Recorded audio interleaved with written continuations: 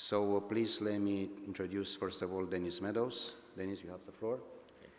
And you have almost half an hour. Please.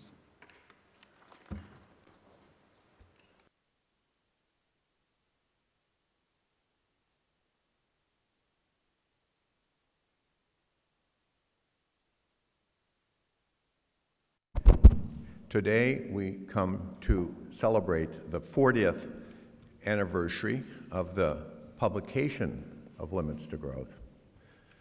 The first presentation of the book was March 1972, but actually a more important meeting was 42 years ago. In December 1970, I made a first presentation of our ideas about the book at a Club of Rome meeting in Montebello, Canada. And I still remember how I felt after the meeting, because I wanted to present our research, and the Club of Rome members kept stopping with questions about, what do you mean exponential growth? What do you mean limits? Don't you think technology will be a tool? What about delays? And so forth. And so after the meeting, we went back to Cambridge, and I said to Donella, you know, it's just not acceptable that we have to spend all of our time on these basic ideas, so maybe you could make a little dictionary, and we can send this out to everybody. And in the dictionary will be defined exponential growth and limits and so forth. So she did it.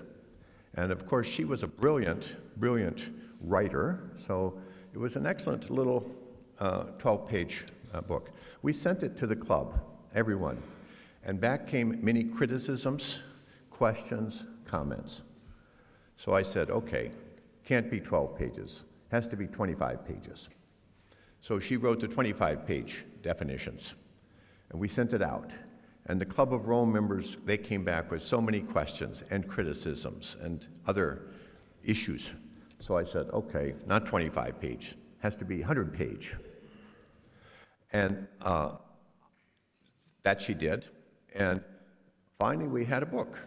Not the book which the Club of Rome wanted us to write, but it was the book that Aurelio wanted, for sure. And then we had to publish it. We had to find somehow a publisher because we didn't have any money to publish this book. And I found a group I knew in Washington, and they said, okay, but what do we call it? And I said, well, let's say Limits to Growth, a Global Challenge. And the publisher said, you know, everything is a global challenge. Let's just call it Limits to Growth. And so that's how the book came. Now it's 40 years later. Interesting question. What do we know now that we didn't know back then? Here's what I'm going to talk about today. So in 1972, there were two possible paths for global society. One we might call overshoot, and another one we might call sustainable development. If we didn't change, we would get overshoot. If we did change, we could have sustainable development. We didn't change, so we got overshoot. Because now we are in overshoot, the idea of sustainable development is really no longer useful to us. It doesn't lead to useful action. We need something different. So we have to change our focus in two ways. First, we have to focus on universal, not global problems. I'll define the difference. And also, we have to focus on resilience, I think, not sustainability. Incidentally, these slides are on the central bank computer, so you shouldn't write anything down. It's available to you if you want it. And the important thing, I think the Club of Rome can have a major new life and a major new impact in the 21st century if it would make this change. It isn't possible to predict the future, but in 1972, we could see two different general possibilities. So-called standard run or overshoot and so-called stabilized world or sustainable development. Notice that in 1972, we were here, and actually, even in 72, we still expected that there would be another 40 years of growth. So the first speaker said all of our predictions didn't come true, and I said, yet, because we aren't at that point. You see, we were here in '72, and we expected things would continue. Now it's 2012, just here, and the first curves in that model start to turn over. Food. We could have had this one, but now it's not available to us anymore because we didn't change. You see it, population. Here's where the book came out in 1972. It said we have to slow down population growth. You see we had enormous impact on global policy. Nothing. We said you had to slow down metals and industrial growth. Again, here we were in '72, and you can see no impact. We didn't change. So the consequence of that is that now the globe has moved into overshoot. We're above long-term possibilities. It's a very difficult concept to discuss. It involves many different issues, but one scientist, a Swiss scientist, has developed a rather good technique for understanding this. That's Matthias Fakernagel, who created this concept, global ecological footprint. And it's the idea that it's possible forever to have a footprint of 1, but if you go above, it will come back down. In 1972, we were here about 0.9. Now we are up at about 1.6 and growing faster and faster. You may ask, how can you be above the limit? Any banker understands that if people put a lot of money in the bank, then for a short period they can take out more than they put in. And that's what we're doing. Millions of years we saved up forests and soil and water and so forth, and now over a few decades, a century, we take them back down very quick. Recently in Australia, the National Scientific Group, CSIRO, asked, so after 40 years, what do we see about limits to growth? They took global data and compared it to our 2 runs. This is their result. These are 5 variables from our model: population, industrial output, non-renewable resources, and pollution. And you see 2 curves. Sustainable development curve, the blue, and the overshoot, which is the green. And the purple dots are the empirical data from the real world. So what we can say is so far we're tracking just exactly on the overshoot path. But I mean, if you read the papers, it becomes very clear that's true. Now, of course, there have been criticisms about this. You heard them yourself. In the 70s, they said, well, there really are no limits. In the 80s, it became clear there are some limits. So they said, well, maybe there are limits, but they are very far away. We don't have to worry about them. In the 90s, we started to see the limits weren't so far away. And then they said, well, don't worry. Technology and the markets, they will take care of these problems for us. Now, in the first decade of this century, we see with many different crises that technology and the market don't automatically take care of these problems. So they say, well, we just need to have more growth. If we have more growth, that gives us the resources we need to deal with these problems. But this idea of more growth now has 2 mistakes. The first mistake is shown here. This is empirical data on so-called natural disasters. This is data compiled from a Belgian institute. You see, with growth, you cause problems which are more costly than the resources you get. So you are just moving backwards. You try to get more resources, but in the process, you create so many problems that it costs you even more to fix them than the extra that you got. You know, interesting question. Between 1990 and 2005, 15 years, the world had the best growth it ever saw in human history, and yet the problems got worse.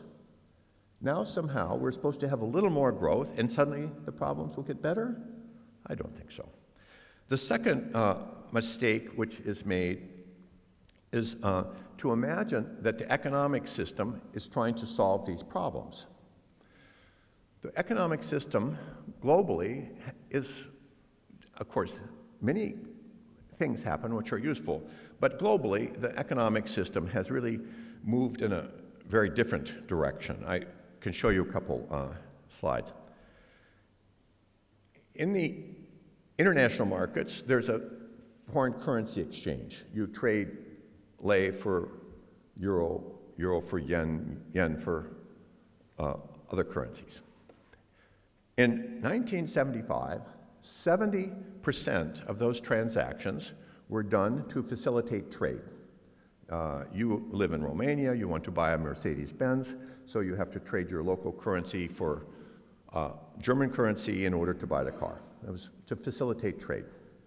Now, 3% is done for foreign trade. 97% is done for gambling, to make money, hoping to buy low and sell high.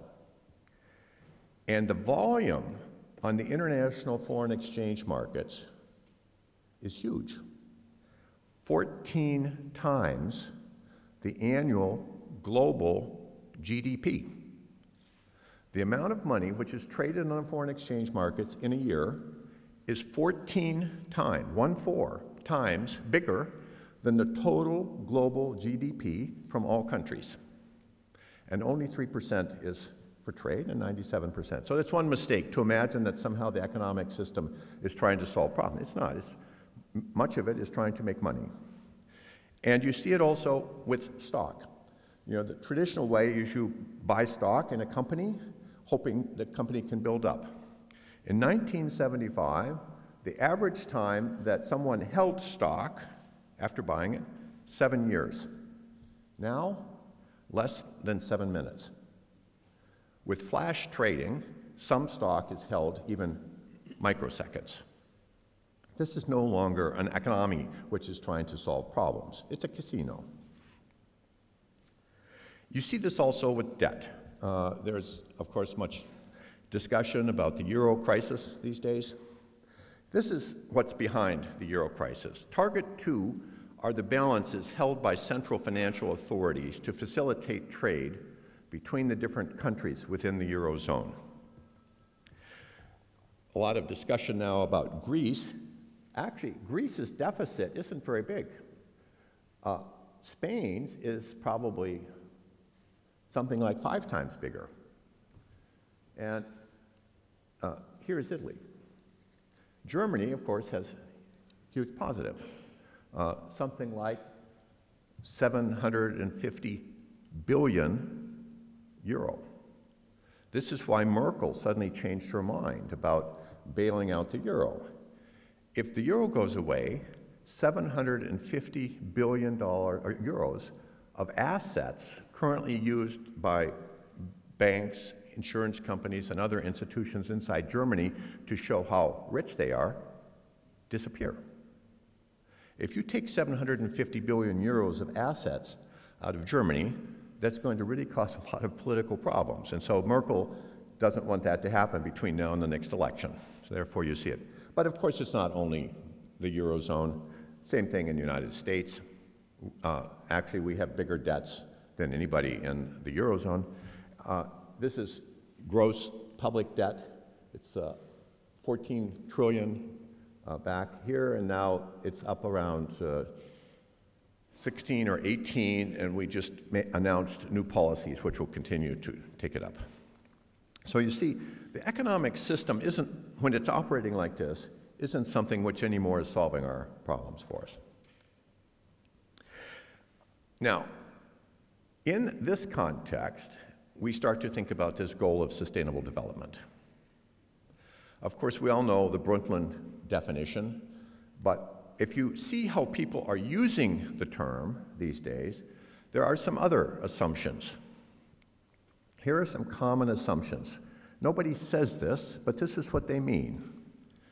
So, first of all, if we're going to have sustainable development, the rich can keep what they have. and maybe even, hopefully, get a little bit more. You never hear about Americans or Germans praising sustainable development, thinking somehow they have to go down. But they say it's only fair that the poor should come up. So the second assumption is the poor will also come up to where we are. And of course, we don't have to make any big changes. We'll do this inside the current economic and political system. How? Oh, there's the magic. Decoupling. We're going to create new technologies that decouple GDP growth from use of energy and materials. So you see, it will be magic. GDP goes up, and suddenly energy and materials start to go down. And plus, everybody starts to be in favor of equity, so that we all have the same. There is no scientific evidence to show the possibility of absolute decoupling. Many economists have been looking around through the data to show how this is possible. They don't find the data. There's relative decoupling. You can use energy and materials a little bit more efficiently so that it doesn't go up quite as fast as the GDP, but we never see where it goes down and the GDP goes up. Okay. So I think if you understand what people really mean by sustainable development, it's a fantasy. It has no realistic basis. It's politically appealing. Every politician likes to stand up and say they're in favor of sustainable development. Of course, what they mean is we get to keep what we have, the poor get to come up, and so forth. The Club of Rome, I think, and other organizations, needs to quit this idea that they are going to achieve sustainable development. It's not a realistic idea. Instead, we need to start worrying about the problems we face. So let me just give two examples, climate change and energy. These are very familiar to you, so I don't go into detail. Here is a graph generated by a computer which shows precipitation rainfall patterns in the period 2030 to 2040. So only 15 years from now. The red is drought. You know, it's no accident that in the United States today, 83% of the country is in drought conditions. And also here in this region, also you start to see drought. The important point is, if we stopped today generating all greenhouse gases, still we get this. We don't anymore have the possibility to avoid this. It may be a little worse, it may be a little better. Of course, the map itself is uncertain because it's generated on the basis of assumptions and so forth. But generally speaking, this is what's coming. I used this first in Russia. I was in Moscow for 2 weeks in May. I was trying to get them to be worried about climate change. And I said, you know, you have two choices. You can start to worry about climate change, or you can start to learn Chinese. Because this region produces 65% of the grain of China. And this region, where there's lots of rainfall, is almost empty. But this is China, and that's Russia. So obviously, the Chinese are going to move north. But then I looked, Mexico is also becoming difficult, so I start now to learn Spanish. The point is, this is coming. So we now have two choices. We can get ready for it, or we can pretend somehow we're going to solve these problems. Climate change is many other things, not only drought. It's heat waves. I mean, you know, fantastic to be in Bucharest in October with 30 degrees. But this is not normal, and it starts to have a very serious influence on your agriculture. Sea level rise, not a big problem here so much. Food production declines. With every degree increased temperature, synthetic capacity goes down about 10%. Crops have evolved to be optimized under the current system. So, of course, when the temperature starts to go up, food production starts to go down. Diseases start to migrate. Even in where my home is, I now have to worry about certain diseases which never were in that area before because the insects are migrating. Start to get acidic oceans, which has enormous consequences for the ecosystems. They used to think that the Arctic ice would melt by the end of the century. Now it seems it's going to melt in the next few years. Glaciers disappear. For tourists, means you don't have such pretty pictures, but for many people, the glaciers are the source of water which sustains rivers through the long summer session. For them, serious problem. And forests start to burn. Areas no longer can support forests. The forests are going to go away. The way forests go away is that they burn. In the United States, we are dealing now with this issue. We think each forest fire is somehow a unique event, and we have to stop and to make it normal. But the normal is that they're going to go away. Also, energy. So this is a map of energy discoveries, oil discoveries, and oil use globally. Important for you because Romania has and is a very important oil company, production plate. In 1984, for the first time, global oil use became bigger than global oil discovery. And never again, since 1984, did we find as much oil as we used. We are using these reserves, which we discovered and didn't use in the old days. Recently, we discovered about 5 billion barrels and used 31 billion barrels. So you see it's starting to be quite a big imbalance. The result of this is that oil production will go down, and when it goes down, important parts of the energy sector will start to go back down again. People already realize this. Economists and politicians don't like to talk about it, but the military has been a very important source of study because they understand you can't run tanks and ships and planes using windmills or photovoltaic panels.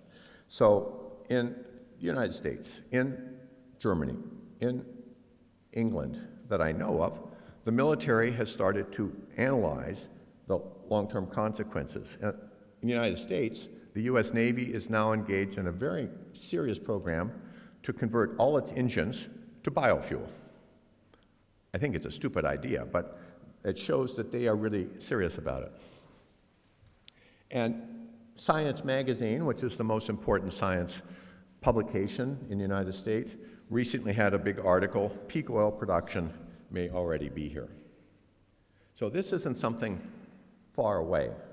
The best estimate is that oil production will decline by 50% between now and 2030. Oil is only 1/3 of total energy, but it's practically the entire transport sector and crucial for producing fertilizer and pesticides and so forth. Another problem we don't talk about is the declining energy return on investment. It's not a question of how many barrels you take out of the ground, it's a question of how much useful energy you take out of the ground. If you have to spend 12 barrels of energy to get 10 barrels back, you don't have anything left over, and you can't run a modern industrial society on that. In the old days, the return on investment was 100 to 1. You use 1 barrel of oil and you get back 100. Now, in the United States, it's about 15. And for alternative sources, windmills and such things, it can be 3, 4, 5, 8. So we just are moving into a different period. What to do about that? Well, I would say, at least for groups like the club, forget about global problems and start to focus on universal problems. Global problems affect everyone, like climate change, nuclear weapons, epidemics, but you only solve these problems if everybody works together. You can't solve climate change in Bucharest if they don't solve it in Beijing, Ankara, New York, and so forth. And the problem with these problems is that usually, if you want to take action, you pay now here, and the benefits come later over there. And this is not a very attractive political platform. Universal problems give a different possibility. They affect everybody, but like air pollution, soil erosion, flooding, deforestation, you can solve them here for you without worrying about Beijing or Ankara solving for them. And the benefits are, if you work on universal problems, you pay here now, and the benefits come here soon. This starts to be a more attractive possibility for politicians. The Club of Rome has a very wide system of national associations, each in their own country. They could start to become very effective with the universal problems. And the second way we have to change is to quit imagining we're going to get sustainability and start seeking resilience. It's moving from sustainable development to survivable development. Resilience is the ability to absorb a shock and to keep giving essential functions. So, for example, in Fukushima, the resilient cities were rather quick able to start giving, again, food and water to their people. The ones which didn't do it were not resilient. We say they were brittle. This is interesting because political and economic pressures tend to give increased efficiency, maximizing short-term profit. The result is to reduce long-term resilience. So we systematically move in the direction of increasing short-term efficiency, which is very attractive, but it reduces resilience. The Japanese saw this when they found that just-in-time manufacturing, which is extremely efficient, was also very brittle. One small factory producing one important car part in the Fukushima area suddenly was destroyed, and cars all over the world couldn't be produced until substitutes were found. Or one factory which produced computer hard drives in Bangkok went under the floods. Suddenly, it became difficult to build computers everywhere in the world. Efficient, but brittle. There are ways to increase resilience. I won't explain these except to say that they can be applied at the individual level, company level, university level, NGO, city, country, also the globe. At each level, it's possible to find ways to take these 5 measures. And if you do that, then I think you have a platform for change. Now the Club of Rome asks the associations for help. The Club of Rome could start to offer the associations help, how to strengthen the associations around the world. Now the club basically is focusing on global problems. I think it would be more effective if it focuses on the universal problems. Now it's seeking sustainable development. I think it should focus on resilience. Our problem now is to create a system which can come through this period and not lose its essential values. And if that happened, I think a lot of people would understand that the Club of Rome was starting to do something unique in the world, and it would attract a lot of funding. Thank you.